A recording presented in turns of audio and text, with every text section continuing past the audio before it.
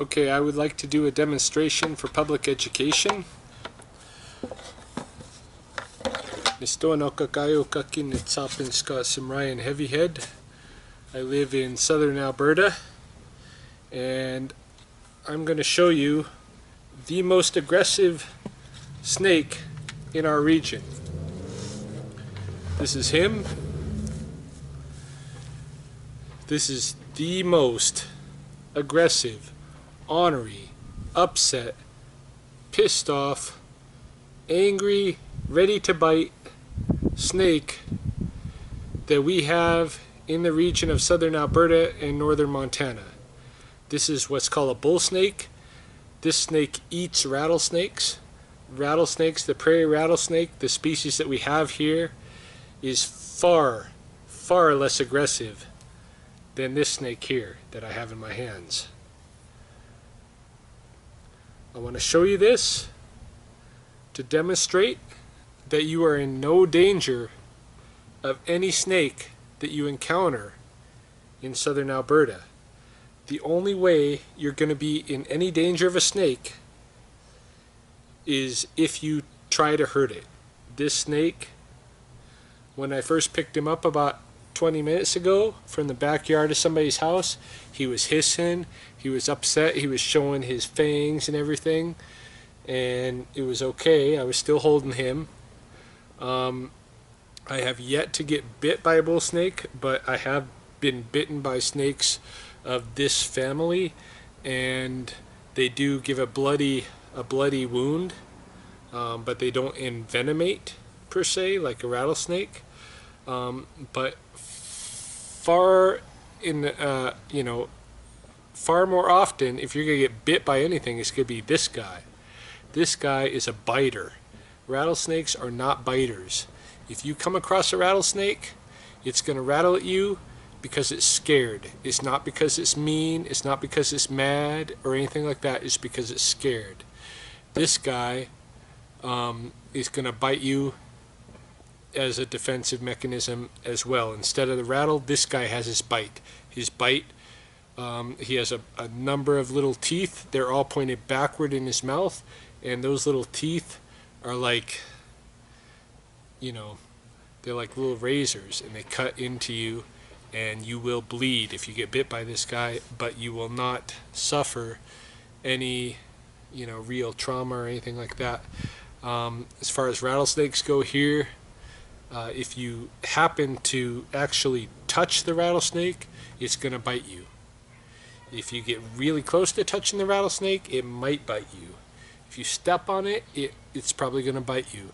But if you're, 10 inches away from it, the likelihood is it's not going to bite you.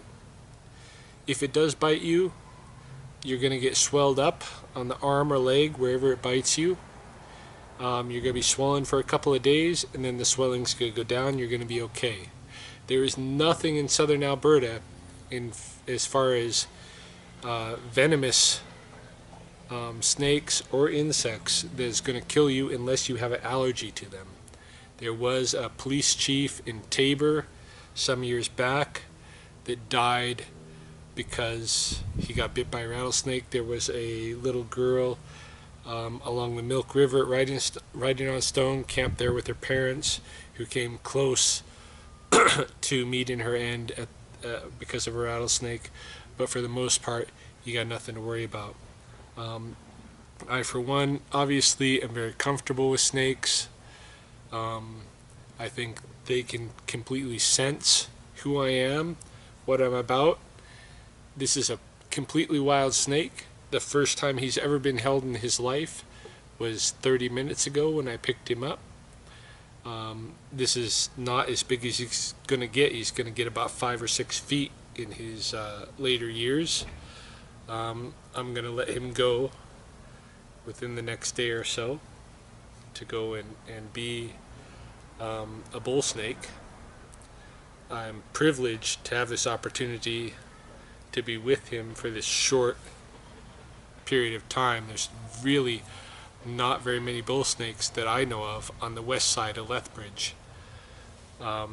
So I feel that I'm lucky to have gotten the opportunity to make his acquaintance.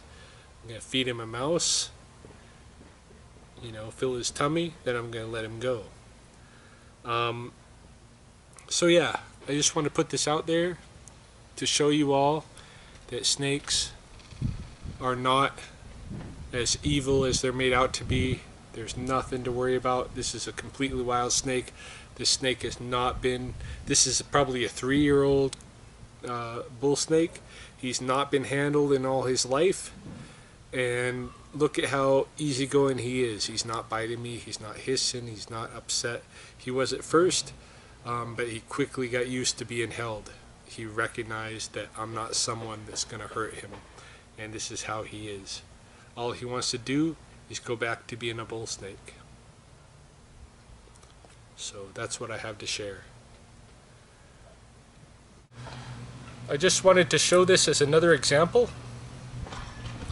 This is a wild prairie rattlesnake about the same age as the bull snake that I just showed. This snake has no interest in hurting me. I have no interest in hurting him. We both know it. We're both comfortable with that. This snake is incredibly feared, and for absolutely no reason other than that he's poisonous. In reality, he is far less the aggressive snake than the bull snake that I just showed.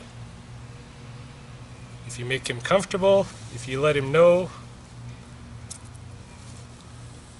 that you're not interested in hurting him, he's not going to be interested in hurting you. Of course, you have to know snakes. This snake can read my mind. He knows if I'm afraid. He's a little bit more afraid than I am. But if he registers in me that I'm afraid, he's going to get afraid, and there's a chance that I can get hurt. And it's only because he's afraid for his life. It's not because he has any interest in harming me.